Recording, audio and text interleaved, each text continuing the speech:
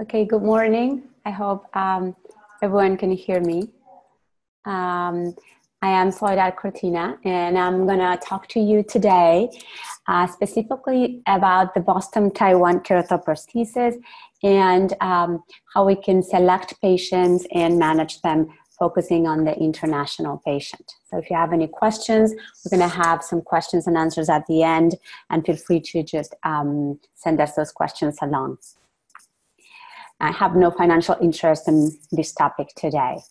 So why do we need an artificial cornea? What is the problem? So we know that worldwide, there's an estimate of almost 5 million people that are bilaterally blind. That means that they have worse than 2400 vision in their very best eye.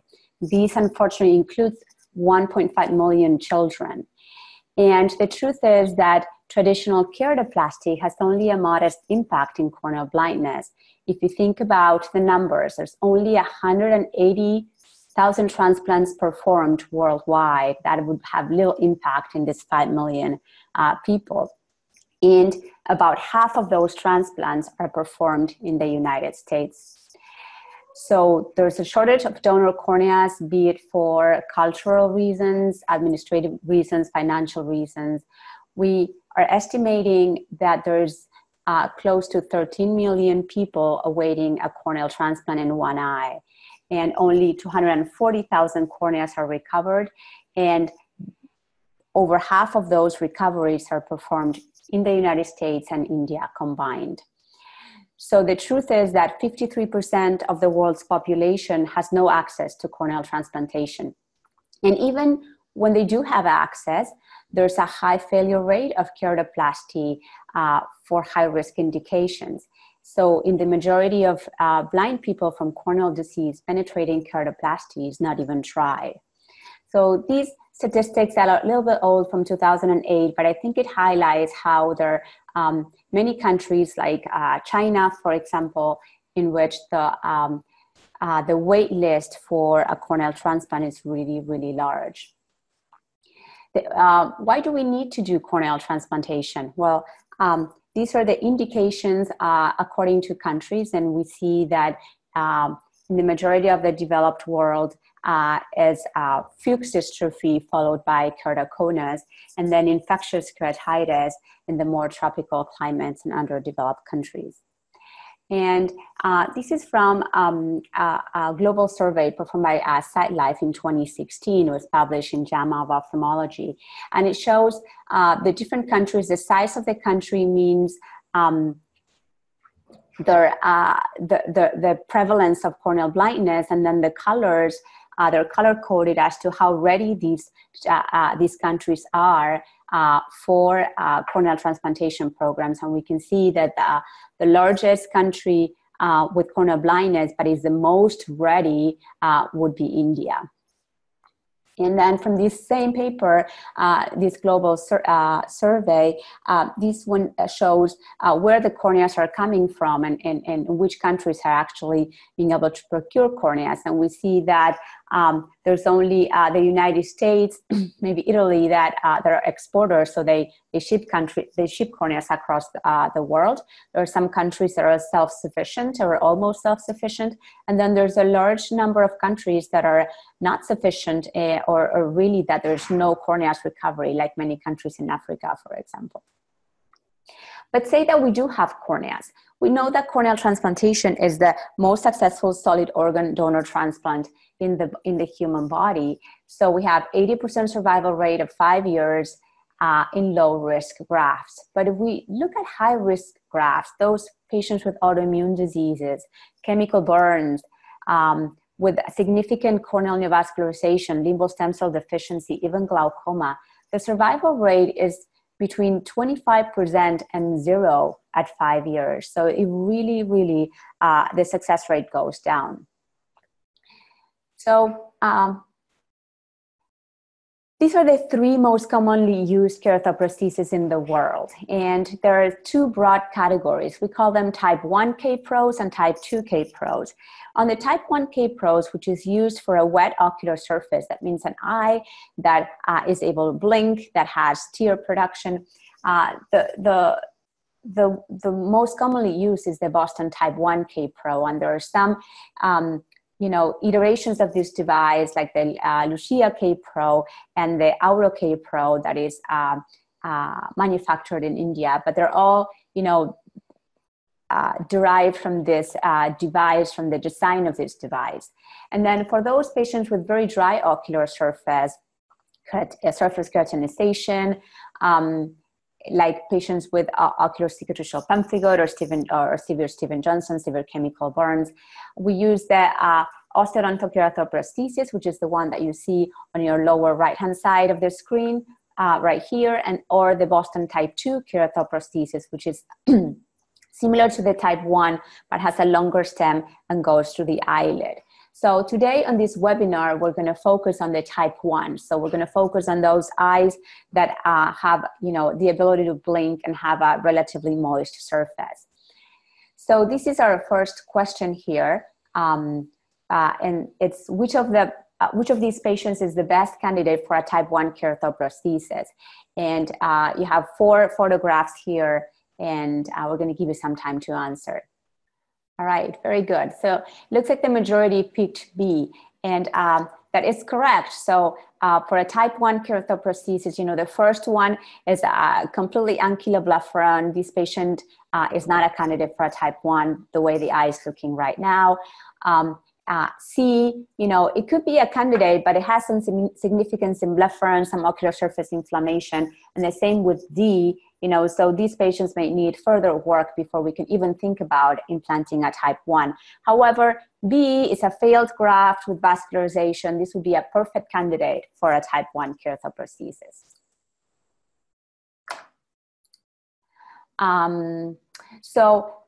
The Boston Type 1 keratoprosthesis was designed by Claes Dolman, and it was approved here in the United States in 1992, and it's indicated for those patients that have a poor prognosis for penetrating keratoplasty. What is the device like? Well, it's a color button design. The optic is made of PMMA. The backplate locks into place with a ring or just with a titanium backplate with a C shape, and I'll show you another photograph of that. So over 10 years ago, the use of keratoprosthesis was really limited. The complications were very high, high infection rate, high incidence of extrusion. But the past decade or so, maybe 15 years ago, it has shown improved in the device design, improved in postoperative management of these patients, reduction of complications, and really it's a lot more accepted by corneal surgeons worldwide, to the point that now it is really considered the preferred option for those patients that have a poor prognosis for keratoplasty. And over 12,000 keratoprostheses have been implanted worthwhile. And we're talking again about the Type 1. Why did we see these improved outcomes? Well, the design changed. Holes were introduced in the backplate that decreased the rate of melting of the carrier tissue. Then we identified prognostic categories, helped us select patients better for which we were implanting these devices. We started using prophylactic antibiotics to decrease the rate of endophthalmitis, and introduced the bandage contact lens used to improve the hydration of the tissue, protection of the ocular surface, and decrease the rate of melting. So the early K-Pro design that you can see here had a 51% rate of melt because it had a solid backplate, and we thought that not enough nutrients were reaching the carrier transplant from the aqueous humor. So now 8 backplate holes were introduced, as you can see in this picture right here, the difference, and the rate of melt decreased to about 10%. So the new design introduced titanium backplate with a C-locking design. So this doesn't use a ring anymore. And this is the old model that is still available where you can lock it with a titanium ring. The advantages of the titanium, backplate is that it has a thinner profile. So the anterior chamber is less crowded. So something important that we found is that really the use of the Boston keratoprosthesis has a significant impact in the vision-related quality of life. So we did a survey and we asked these patients before and after implantation, and the vision-related quality of life by the survey improved significantly. So who is really a candidate for kerathoprosthesis? This is what we want to discuss today. Well, as with any other surgery that you do, of course, indication is one of the most important aspects of the success of your surgery. So selecting the right patient for the right procedure. So this is our question number 2, and it's which indication is considered to have the worst prognosis in kerathoprosthesis, and this is in general. And yeah, so I think the very best prognosis are those patients just with, non-inflammatory conditions like multiple failed grafts. I think aniridia, has a guarded prognosis in general because of the syndrome and the fibrosis and glaucoma and everything else. But in general, it's a good indication for kerathoprosthesis. Chemical burn, there can be quite severe and depends on the degree of chemical burn. But I think by far, Stevens-Johnson syndrome with the autoimmune etiology has the worst prognosis. So indications for Boston type 1K pro, repeat corneal graft failure, any etiology for limbal stem cell deficiency, burns, SJS, aniridia, any vascularized cornea with poor prognosis, even neurotrophic keratopathy that would have guarded prognosis for penetrating keratoplasty can be good candidates for Boston type 1K pro. And here in this table, you can see how we group the prognostic categories. So our good prognosis, anything that is not inflammatory.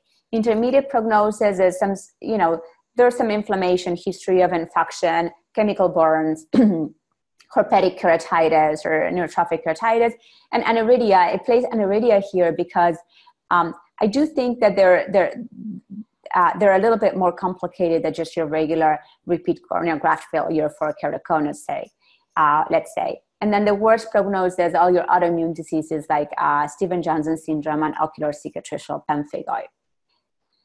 So which of the following is a contraindication for kerathoprosthesis implantation? And this is our third question. I'll give you some time to answer. Good. So yes, I think uncontrolled inflammation is a contraindication for kerathoprosthesis implantation. You should not implant them when there's active inflammation because your results are going to be bad. Patients, the tissue is going to melt. They're going to have many complications. So do everything that you can to control the inflammation before, if it's, topical medications, systemic immunosuppression, whatever you need, but the inflammation needs to be controlled before you implant. Aphakia, actually, it is not, and I prefer to implant the kerathoprosthesis when the patient is aphakic because I think there's less crowding in the anterior chamber. I think, we do need some tear production. So Schirmer's test, a good Schirmer's test is a good indication. And neovascularization, that's actually one of the indications. That's why we do it. We know that PKP will have a high rejection rate, and that's why we do the kerathoprosthesis. So there's 3 key features that I want you to think about when you're examining a patient and thinking about a K-Pro. Number 1 is a moist ocular surface. So it doesn't have to be a Schirmer's of 10 at 10 minutes or whatnot, but there has to be some tear production. If there's keratinization, if it's a bone dry surface, the type 1 is going to do very poorly. Fornices that can accommodate a contact lens. So if there's significant symblepharon in this eye and they cannot have a contact lens, then the tissue may desiccate. So you may want to think about reconstructing these patients first before you venture into the kerathoprosthesis. So significant symblepharon is something that you want to stay away from. And then you want to have, again, controlled ocular surface inflammation. So think that not the worst case in your practice is the best candidate for a kerathoprosthesis. Because when we think about this procedure and we think about artificial cornea, our instinct is, okay, the very worst patient that you have, this is the patient that I'm going to implant a K-Pro on. But if you look here, for example, this patient with Stevens-Johnson syndrome, completely keratinized in ankyloblepharon, this is not a candidate for a type 1. This needs a osteodontal kerathoprosthesis for a type 2. This patient right here is a very severe chemical burn, but it seems like after reconstruction is doing okay. You know, the fornices are okay. You can see there's some tear lakes, some tear production. So this patient will be okay for a type 1. Same thing with this patient that has aniridia. So this is also a good patient for a type 1. This patient right here, you know, very poor eyelids. There's ocular surface inflammation. This would be a more guarded, and I would definitely not do your first K-Pro in a patient like that. And of course, the multiple failed grafts, history of multiple rejections is kind of the best candidate to start implanting K-Pro.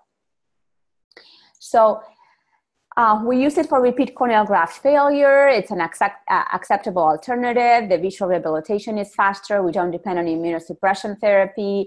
So this is a good indication. For corneal dystrophies that are highly recurrent, for example, this patient that had gelatinous drop-like corneal dystrophy, so an amyloid dystrophy, she had 17 lamellar keratoplasties before we did a K-Pro, and it kept recurring and recurring and recurring. And you can see the degree of vascularization that a penetrating keratoplasty would never work in her. So these sort of patients are good candidates for a type 1. Remember that not all of your autoimmune patients are a candidate for a type 1. So again, with every disease, there's a spectrum. So those patients with Stevens-Johnson syndrome, for example, that have a wet ocular surface, that have very controlled inflammation, that there's no active disease, those patients are a candidate for K-Pro. Never, never, never on the active disease state. For limbal stem cell deficiency, including aniridia, I think this is a very good indication. Don't forget, though, that your persistent epithelial defects and corneal melts may have higher incidence in these patients, and aniridics tend to have more a higher incidence of retroprosthetic membranes, maybe because of their tendency to fibrosis. In severe ocular trauma, in particular ocular burns, I think it's a good indication. But please don't forget about glaucoma. This is a huge issue in patients with chemical burns, with or without keratoplasties, and can significantly worsen after keratoplasties implantation. So always think about how you're going to manage glaucoma in this patient. But think that stabilization of the ocular surface first is always necessary. So don't rush into the K-Pro. Sometimes we're in a rush to rehabilitate these patients visually, especially when their injuries are bilateral. But to have a stable ocular surface is key before we move into keratoplasties surgery. Like we talked before, for herpetic or neurotrophic disease, it is not a contraindication like some other versions of other types of keratoplasties were, like the alpha core. So this is actually a good indication. But the prognosis for those patients with HSV keratitis, for example, or herpetic keratitis, is not as good. So we have them on our intermediate prognostic category.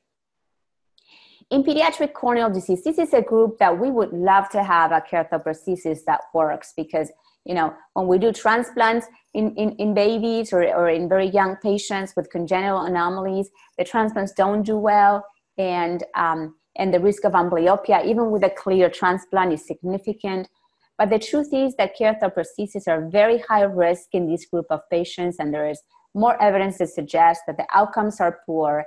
So I would say stay away in very young patients, and perhaps in my own experience, patients that, you know, that you can bridge them with a corneal transplant, develop their vision, and maybe, you know, after the age of 10 or so, you know, they respond much more differently to the keratoplasties, and they can have a much better outcome. It can be as a primary penetrating procedure. So you don't need to have patients that have had, you don't need a failed transplant to put a keratoplasties. If you already think that this patient has a poor prognosis for PK, for example, the cornea is completely vascularized, or they have limbal stem cell deficiency, you know that a penetrating keratoplasty alone without a limbal stem cell transplant, for example, will not work. So these patients can have a primary keratoplasties. And then another good indication is those patients that have hypotony or retinal disease with silicone in the eye, and they have recurrent keratopathy from the silicone oil or corneal decompensation. They can have a relatively good outcome with a keratoplasties.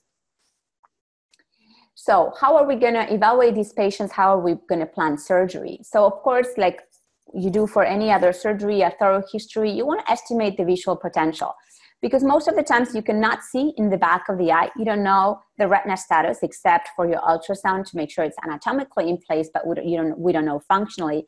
Same thing, we don't know the status of the optic nerve. So trying to get an idea of what the vision was like after their last transplant, the history of glaucoma before, to make sure that if we do a kerathoprosthesis, we're going to get some improvement, and we're not going to implant a device, with no improvement in vision for these patients. Think that maybe a decent candidate can be a better one. So this patient, for example, with a chemical burn, significant symblepharon, looks like it's inflamed. We're going to decide, well, let's reconstruct the symblepharon, do a buccal mucosal graft in the eyelid, prepare the surface better before we implant the kerathoprosthesis. So assess that. You can reconstruct with amniotic membrane or a mucous membrane graft. Consider the need for immunosuppression.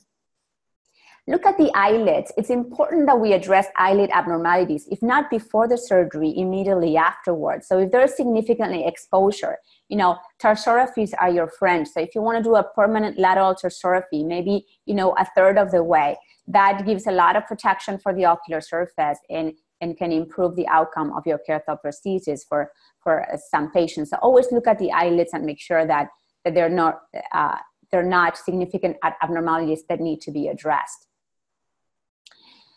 You're going to do, before the surgery, think about imaging these patients. You can do an ultrasound UBM. You can do anterior segment OCT to get an idea of what to expect inside the anterior chamber. Do I have an ACIOL? Do I have a PCIOL? Do I have a crystalline lens? And what am I going to do?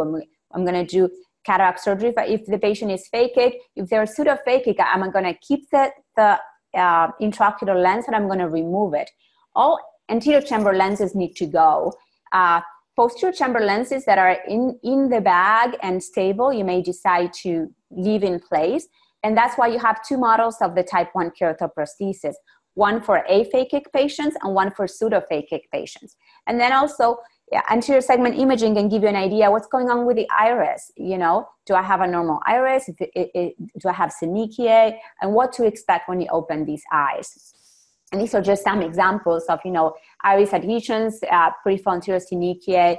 And in this one here, you can see how the IOL looks nice and stable in the back. So you can look if these patients have had glaucoma, where is this shunt located? Am I going to need to reposition it because it's going to interfere with my kerathoprosthesis or not? Also, you're going to do an A scan or an axial length measurement, because if you're going to go with the aphakic model, you're going to need to provide the axial length to be able to order these kerathoprostheses, or at least have an idea. Now, some of the lower cost kerathoprostheses that are the same model as the Boston type 1, they come only for one axial length, and then the residual refractive error you would correct with the bandage contact lens. You always want to have a posterior ultrasound just to make sure that there's no gross posterior segment pathology that you need to know about. Surgical planning also needs to include glaucoma. So, because this is really the main cause of permanent vision loss after we implant a K-Pro.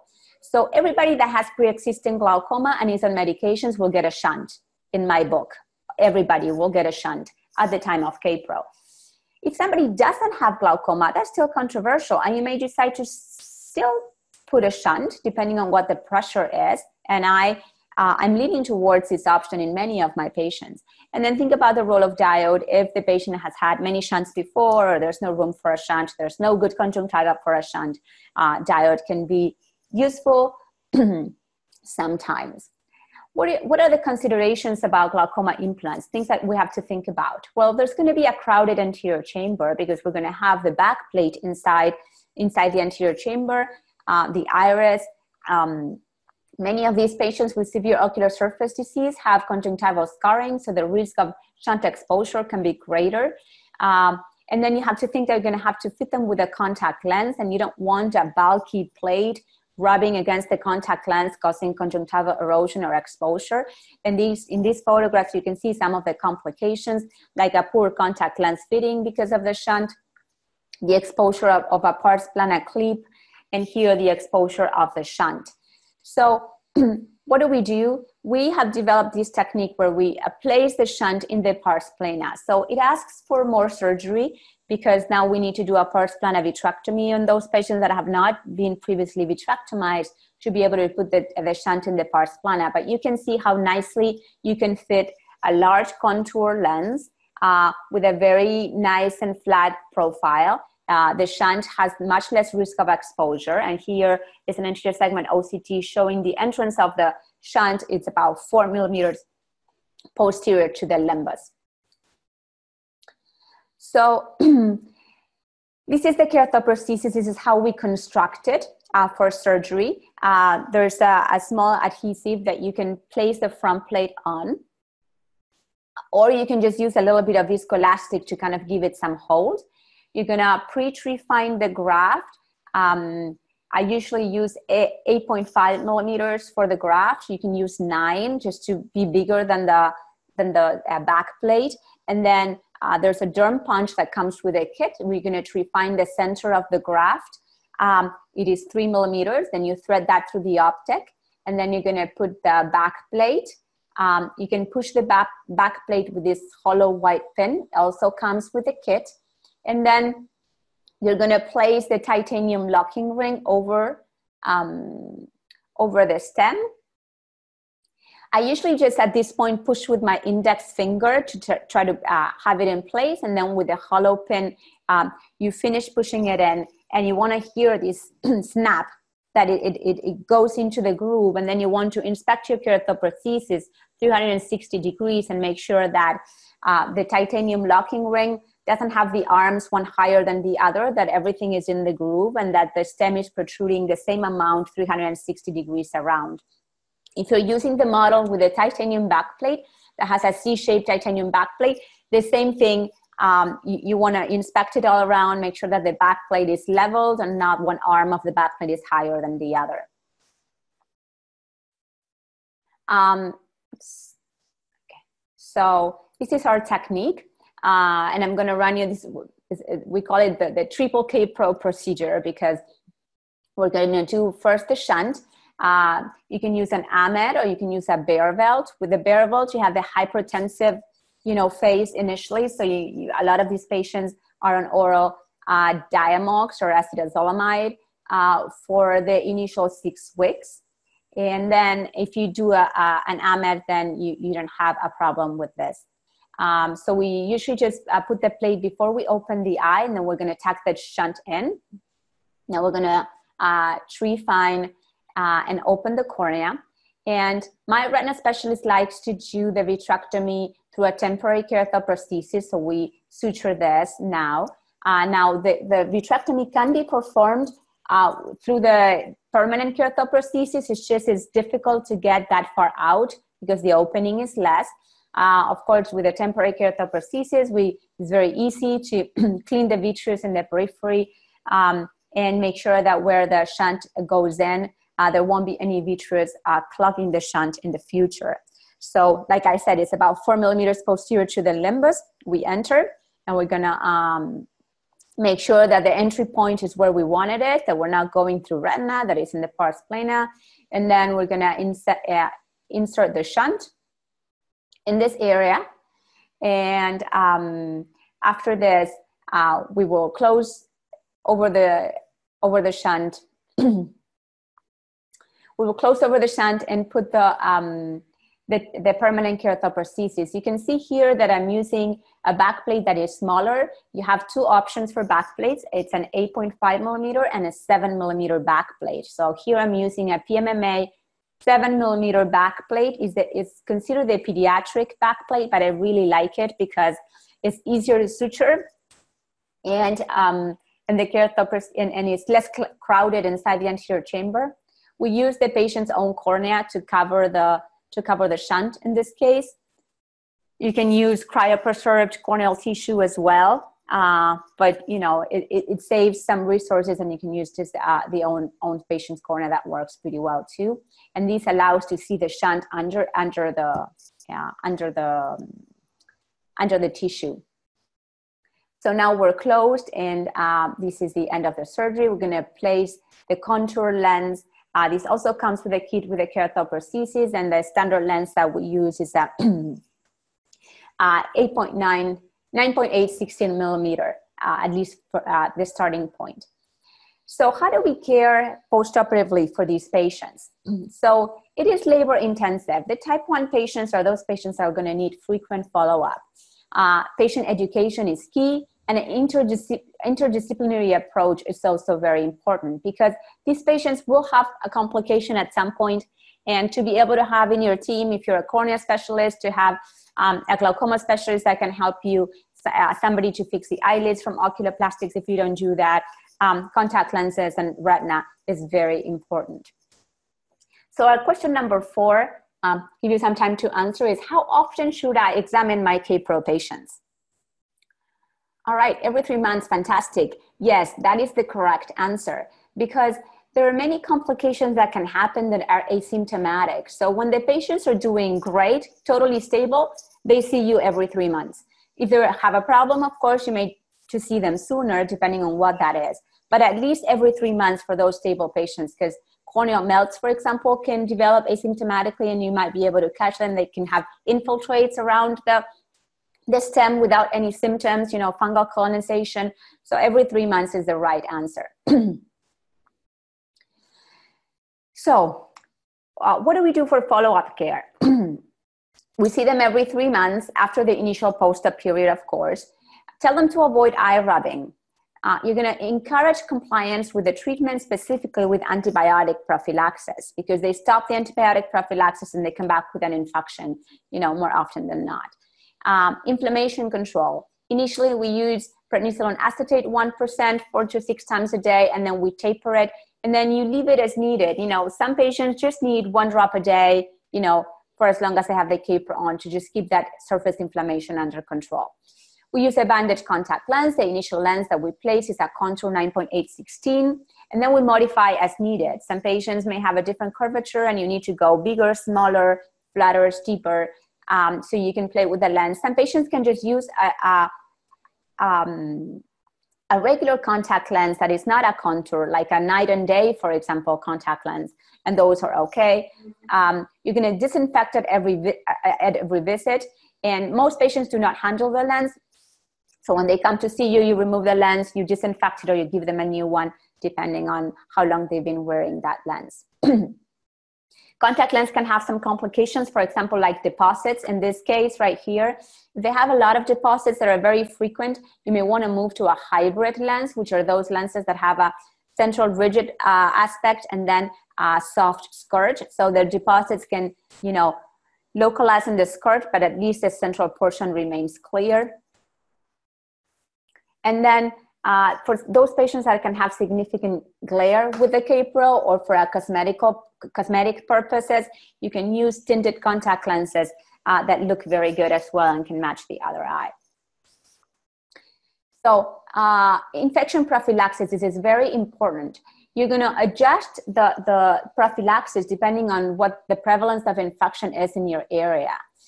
So what we use here in the United States might be different from what, you know, people use in India or in China or in Europe. So it all depends on what the prevalence of infection in your area is. But, you know, vancomycin 15 milligrams per cc for high-risk patients was what's recommended, plus minus a fluoroquinolone. Polytrim, which is a combination, can also help, can also be a good idea for low-risk patients. If you don't have good access to antibiotics, or you have high resistance rates in your area, perhaps betadine 1% can be tolerated, not by every patient, but by some patients. And this is the recommendations by Mass Pioneer for the Boston Type 1 K-Pro, for the non-autoimmune patients and for the autoimmune patients. Fungal prophylaxis. So, you know, you have a patient with poor ocular surface that can be on chronic steroids and chronic antibiotic prophylaxis and wear a contact lens. It's like the perfect setup for a fungal infection, right? So you want to be very vigilant of this. If there's high fungal infections rate in your area, you may consider fungus prophylaxis maybe once a month or every 3 months. And you can use amphotericin B or you can use natamycin.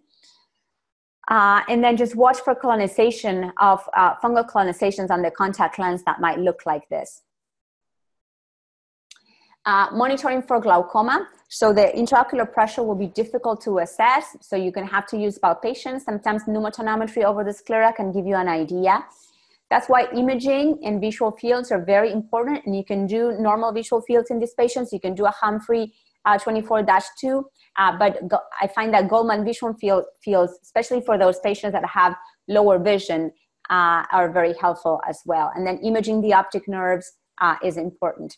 And all of these, the visual fields and this imaging is from a K-Pro patient of mine. So you can get excellent imaging on these patients. So question number 5, what is the most common cause of permanent vision loss after K-Pro? I think we went over this a little bit, just testing, if you're paying attention. Exactly. So glaucoma, this is the most common cause of vision loss in general. Now, endophthalmitis is an important cause, and it looks like the audience did recognize that because of the severity of the fulminant cords that can have. But on patients that are compliant with their prophylaxis, excuse me, thankfully, you know, the rate of endophthalmitis is much lower.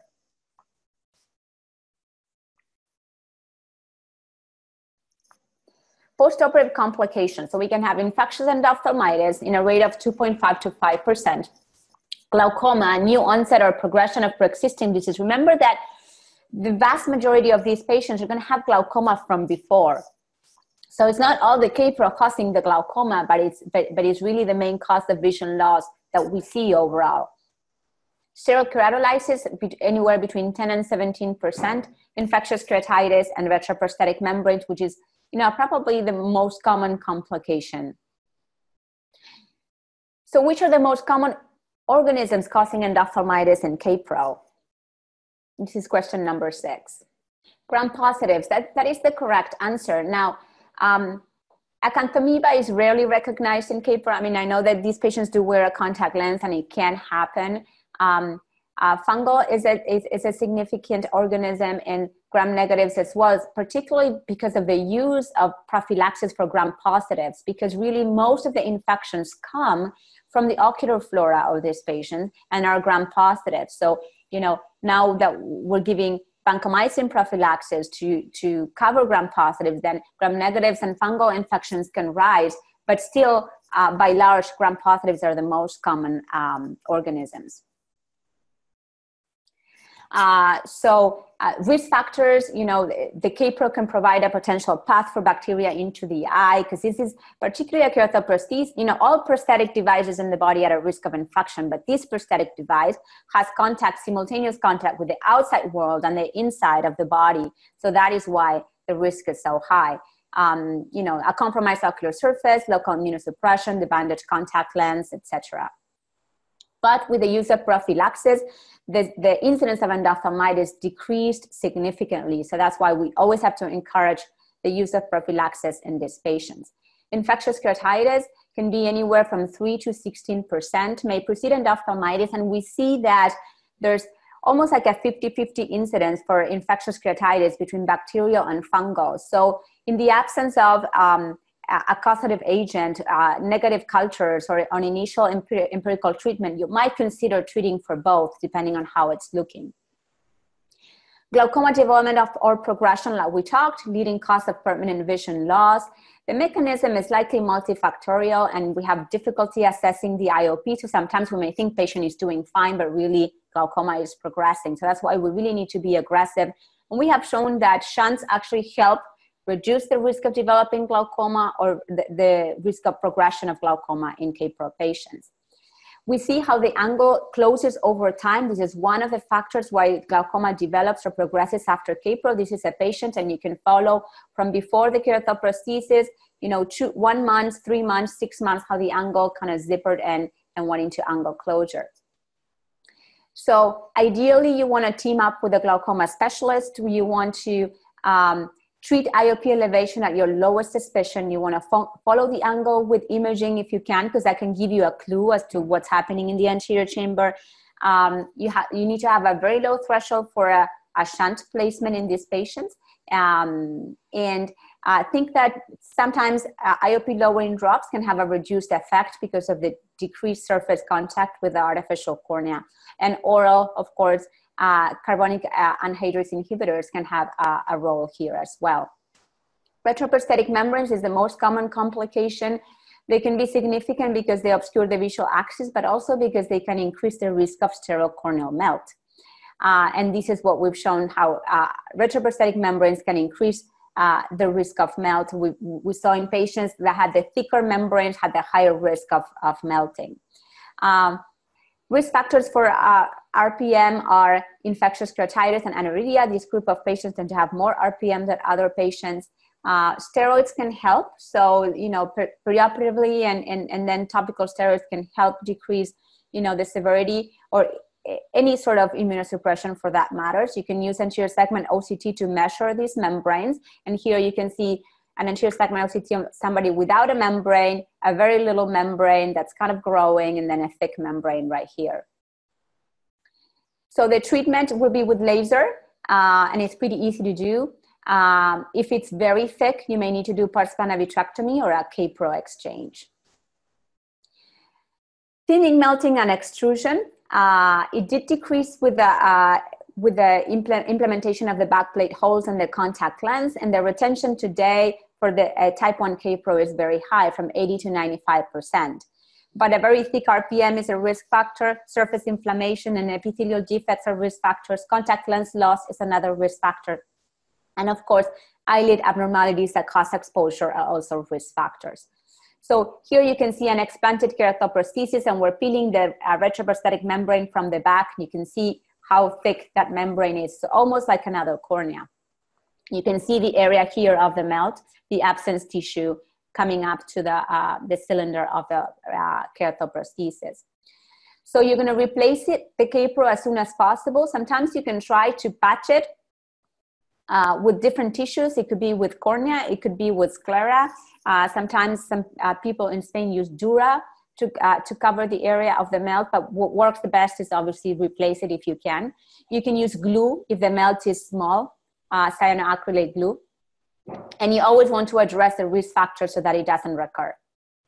But luckily, if you treat it well, patients go back to their baseline vision, and this is actually a complication that we can successfully treat. So finishing up here, key things. You want to watch these patients closely. You want to remember that glaucoma can progress very rapidly if the IOP is not controlled. These are not patients that progress like the primary open angle glaucoma patient. These patients progress fast.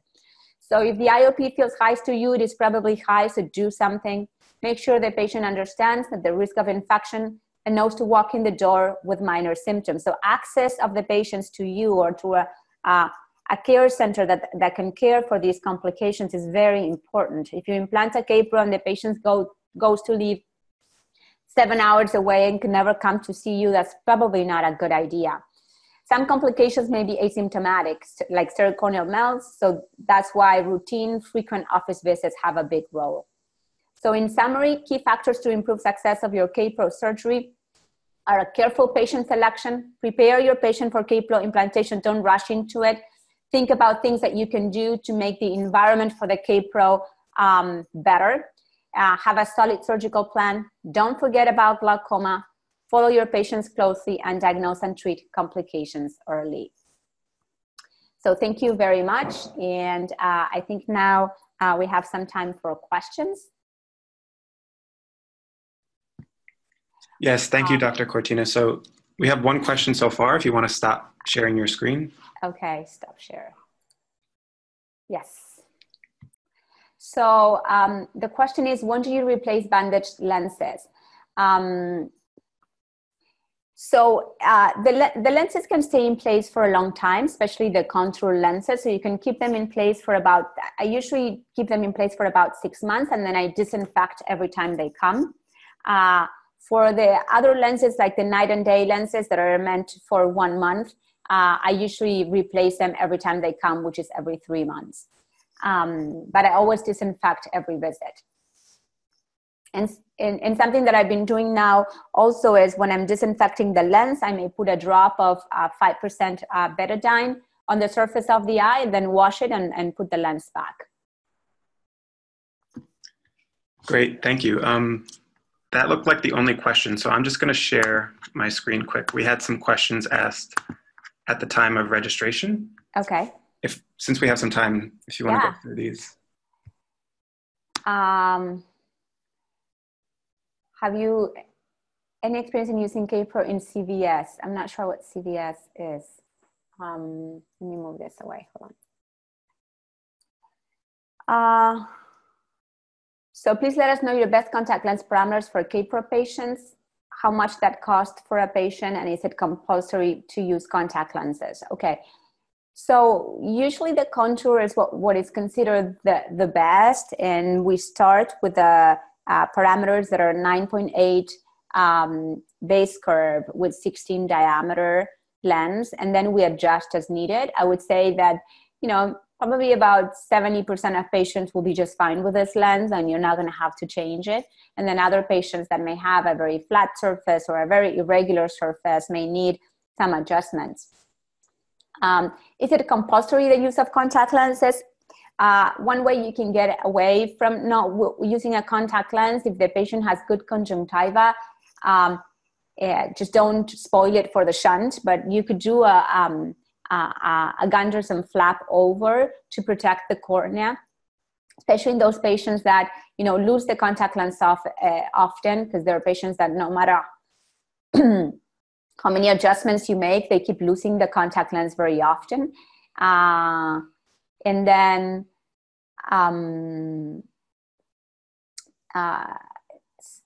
some patients might be okay without a lens. These are the minority, but one of the things that I look at to decide whether I can keep them without the lens is sometimes you can see a corneal epithelium growing over the K-Pro, and that kind of seals the area, the junction between the graft and the artificial cornea. And so then you can leave them without the lens pretty successfully, but I would follow them closely initially when you're leaving them without the lens.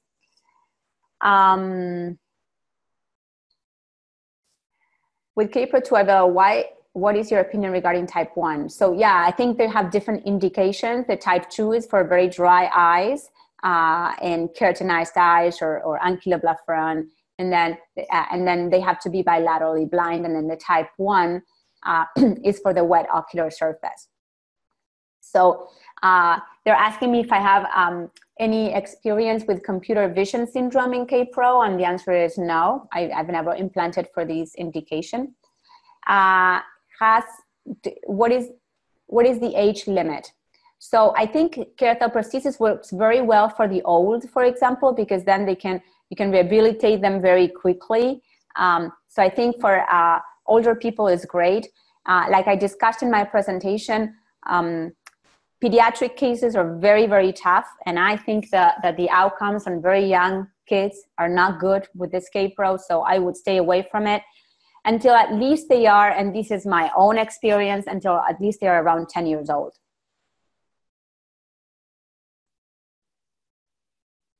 What would be the best vision that we can expect from a K-Pro patient? So it all depends on what their potential is. So I have many patients that are 20/20 with the artificial cornea, if they have a normal retina and a normal optic nerve. So that is the nice thing about the K-Pro. You don't have to worry about postoperative astigmatism. Now, is the quality of the vision as good as normal vision? Probably not, because you're looking through the cylinder. There are some videos that I can share with you some other time where we can estimate about, what the vision is like. They do have some disability glare. And for this, a tinted contact lens can be helpful. But I think in terms of, you know, your Snellen visual acuity, if they have the potential, they can see 20/20.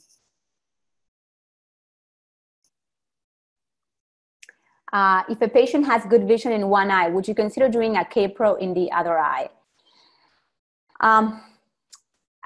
I do, yes, but it all depends on what the reason for the disability in this eye is. I think that in general, you know, keratoprosthesis is better thought of when patients are bilaterally visually impaired. But if the patient is motivated, if they will have good access, they have one normal eye and the other eye, you know, has a problem and it's not a candidate for a regular transplant, then yes, my answer is that I will implant the type 1 K-Pro, but I would never implant a type 2. So the type 2, those that go through the eyelids or the ostodontokeratoprosthesis, that is strictly for bilaterally blind patients. How much will the cost be in general? So I think that all depends on where you're from and where you live. In the, like I said, for example, in India, they have they are manufacturing something that is basically identical to the Boston keratoprosthesis, and it's a much lower price, and they can use that. The only difference is that it doesn't have all the axial lengths, and you have to correct the refractive error with a contact lens. I know that the Boston Mass Eye and Ear Infirmary, for those, when they ship internationally for those countries that, you know, are in more need, they significantly discount the cost of the keratoprosthesis, and they're also, you know, trying these other keratoprosthesis called the Lucia keratoprosthesis, which again is very similar to the type 1. Which is some small device modifications, and it's a much lower price as well. The idea is, you know, they understand that we need a cheap keratoprosthesis that can reach everybody in the world. But so the cost of the device will be one thing, and then one has to factor in the cost of the antibiotic prophylaxis that will be for life as long as the patient has the K-Pro in place. And also, you know, the office, all the visits with you, the transportation that all of that requires has to be factored in. And then the potential for more surgery if complications arise or further treatment.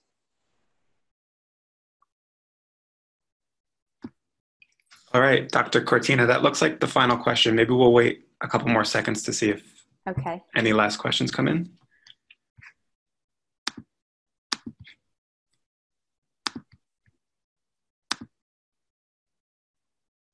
If you implant a K-Pro in a patient with a normal other eye, do they have aniseikonia?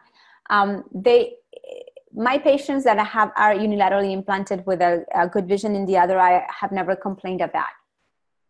No, have never complained of aniseikonia. They may say that the quality of the vision is different between the eyes, but they have not complained of that.